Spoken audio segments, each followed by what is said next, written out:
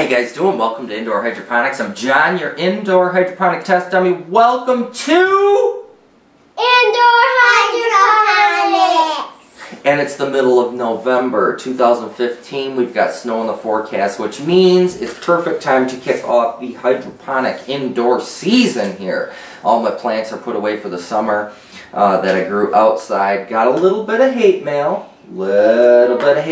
This year because I think the name of the channel is kind of deceiving people. It's called Indoor Hydroponics. Meanwhile, I'm growing outside organically in nature during the summers. Guys, of course I shut down the grow rooms during the summer just to be a little bit environmentally friendly, to save a little bit of money, that type of thing.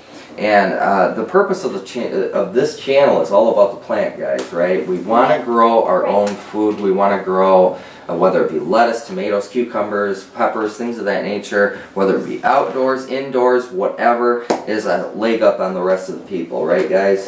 Right, because we're not spraying fungicides, herbicides, and insecticides on any of our plants, which are chemicals we do not want to ingest. So, guys, it's all about the plants. Now, all we need to do here to get started for this year's grow is we've got some seeds here. We're going to do a lot of greens this year. We're going to have a couple of surprise grows this year.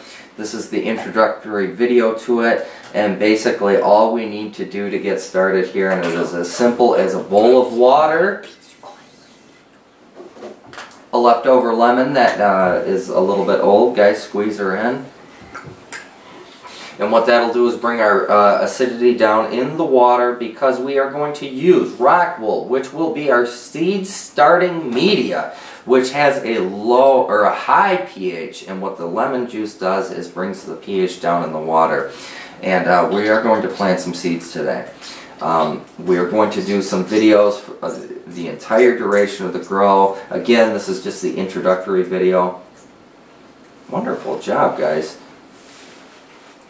And we are going to soak some rock wool, plant some seeds, and get going this year, guys. So, again, just as a reminder, guys, it's about the plant. It's not about her, or me. It's about the plant. So, here's a little something to kick off the season with to remind you about the plant. Stay tuned. We're going to come back with lots of grows over 2015, 2016. So guys, as always, thanks for watching. Please like, subscribe, and comment, and we will see you very, very soon here on Indoor Hydroponics. Yep. Peace! Now can we get growing? Let's get growing, girl! Boom!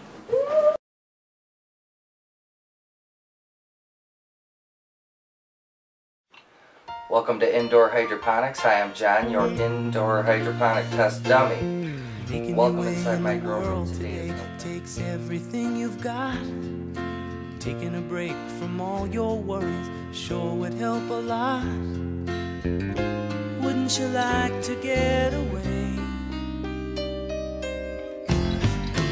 All those nights when you've got no lights, the check is in the mail, and your little angel hung the cat up by its tail, and your third fiancé didn't show.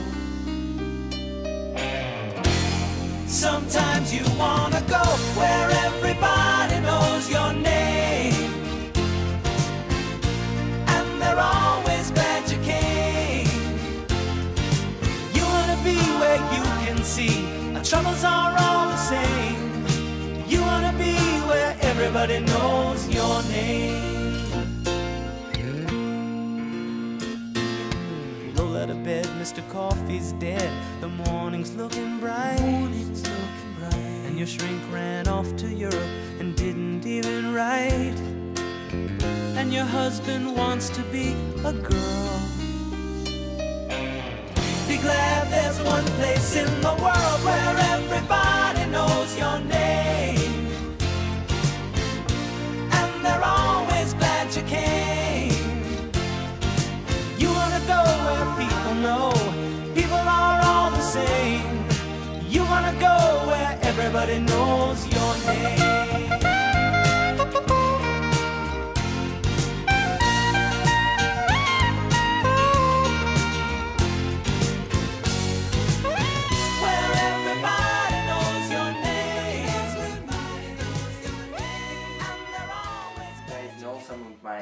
long-time subscribers, you know that I shut down the grow room during the summer and utilized the sun and nature to grow plants. Got some hate mail this year in regard to the name of my channel. That wasn't cool, was it? No, I didn't think it was cool either. Wait, what is hate mail? Hate mail is people that just weren't happy with my channel because I was growing things outside and I wasn't growing indoors nor hydroponically.